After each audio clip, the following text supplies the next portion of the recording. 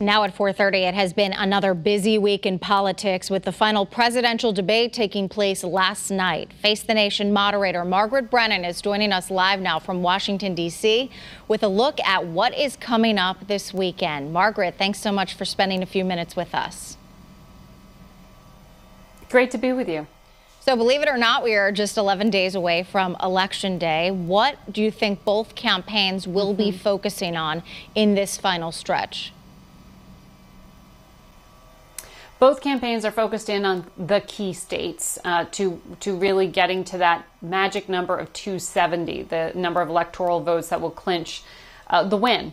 And so for President Trump, he is today in Florida, a very key battleground state that he really wants to win again.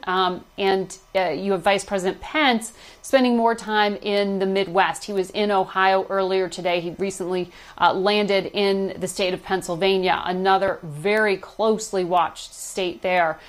For the Biden-Harris ticket, they are pulling out all the stops, not just with celebrities, but really with one of their strongest assets, and that is the former president, Barack Obama, who will be hitting the campaign trail for Joe Biden and Senator Harris over the weekend. And so these are part of the efforts, not just to make a closing argument, but to build excitement, because particularly during this pandemic, voting's a bit more complicated. What we have seen so far, though, is record early turnout in terms of casting of ballots. 47 million Americans have already done that. So that is incredible. And we have still 11 days to go. Big announcement this week. The intelligence community saying that they found instances of foreign interference in the election. What exactly does that mean? How does that play out over the coming days?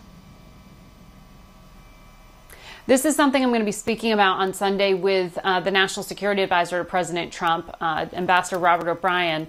But we want to dig into what was disclosed and why the intelligence community disclosed it. What we know is that there have been some lessons learned from 2016, and that is that the intelligence community is revealing what they are finding when they find it, so as to alert the public to be aware, so that they won't be manipulated, for example, with some of these disinformation and misinformation campaigns. As we saw with Iran, some of the hacking was really directed at trying to undermine faith in the voting process and to discourage voters from actually following through.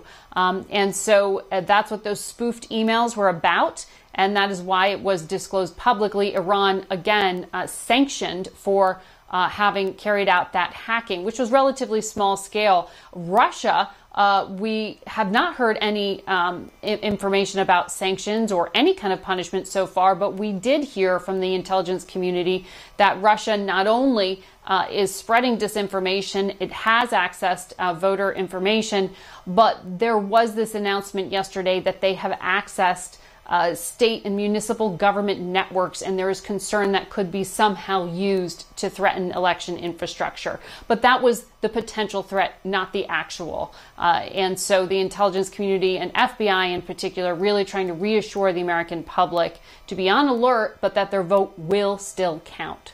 Okay, well, no doubt it is going to be an action-packed 11 days. Margaret Brennan, thank you so much for being with us.